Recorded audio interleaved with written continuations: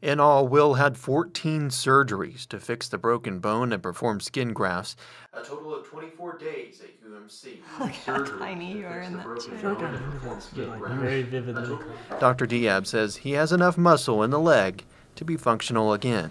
But Will and his family knew that this recovery meant that there would be no baseball, at least for a while. He's still the same kid.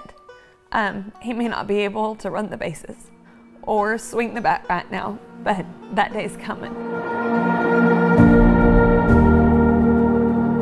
It's a little bit of shock, and I can't believe that was me. I mean, that video's, about 5 years old, and just looking back and seeing where I was, and not even just seeing physically where I was, but mentally, like, I hear all these people tell me, yeah, you'll be 100% again, and in the back of my mind, I never truly believed it, but now seeing how far I've come, I'm convinced that's where everything happened for a reason. I never thought I'd even get to this point, to be honest. There was always some degree of pain. I always thought there was gonna be some things I couldn't do, but there's nothing I won't at least give a try. I can run now, I'm playing baseball now, pitching, starting that back up for first time in 6 years, probably since I was on the baseball diamond, but I'm ready to go. Couldn't be more excited.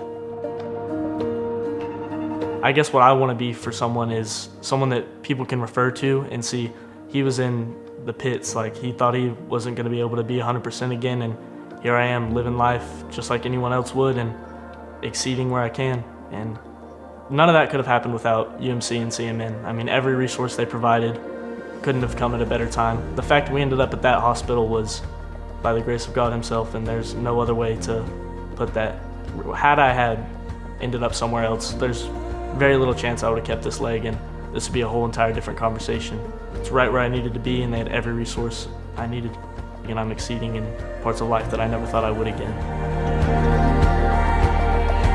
Donating to CMN is a lot different than donating to all these other big charities. You can actually see that impact here in Lubbock with all the donations staying here locally.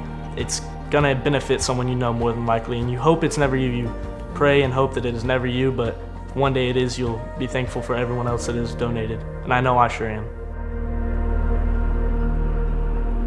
On behalf of UMC Children's Miracle Network, the Bunko Brunch, and the UMC staff, thank you so much for coming out today to enjoy some Bunko, fellowship, and especially donating to a wonderful cause. For those of you that don't know, UMC Children's Miracle Network has benefited my son Charles Seipert for 10 out of 11 surgeries. All money raised today stays here locally, so thank you all so much for all of your donations. If you have any questions on how to get more involved or any other donations you'd like to make, please reach out to myself or any of the staff. Thank you so much for all that you've done for the Children's Miracle Network.